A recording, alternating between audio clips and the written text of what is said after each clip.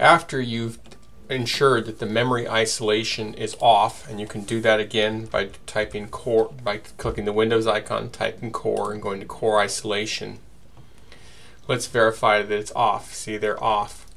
So we're ready to install the Fluke software and drivers. That can be done on the included USB stick. So the first thing is we're going to install the PowerLog Classic Setup version 4.6. Again, this is only a Windows application. You must use Windows. So we'll install that, and it's going to take a half a minute or so to do that.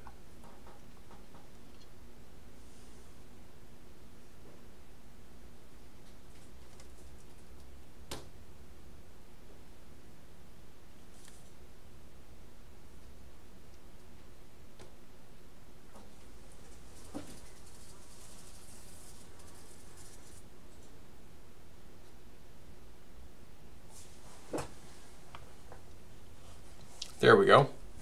It might be faster if you copy the program to your hard drive as opposed to running off the USB stick. Either way is fine. So we're going to go ahead and install it. Next, and that's fine. Install. Yeah, sure. Desktop, whatever. And then we don't want to register because you don't need to do that. Finish. Okay. Now that the program itself is set up, we need to install the drivers. So we're going to go to the Fluke 1735_345 drivers. This is going to install the drivers that allow your computer to communicate over the USB to the Fluke 1735. So we're going to run that. Yes. Next. And it's finished installing those drivers. So at this point, the drivers are installed. Okay, so let's go ahead and open Device Manager. So you can go to Device Manager. This has got all the things here. So we're going to look at ports is where we're going to want to look. At this point, we're going to go ahead and take and wire the USB into our computer and then into the Fluke 1735. In the back, there's a USB interface. Do that carefully that we don't break the cable or the connector.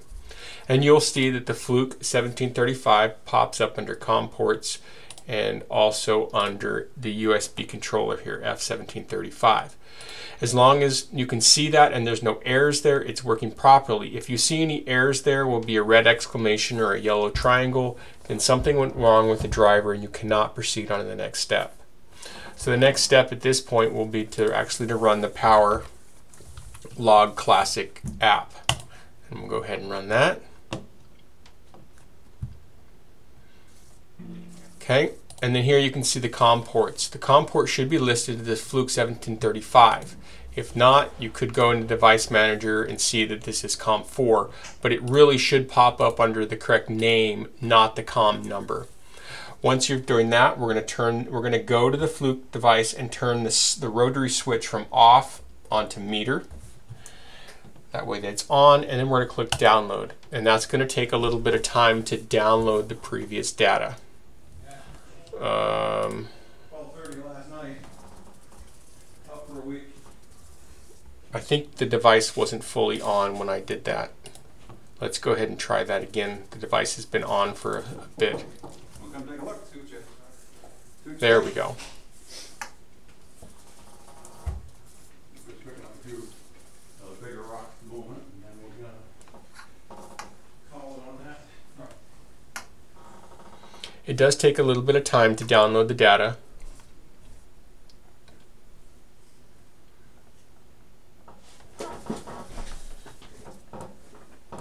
Make sure you do not turn off the Fluke 1735 or let it lose power when you're downloading the data.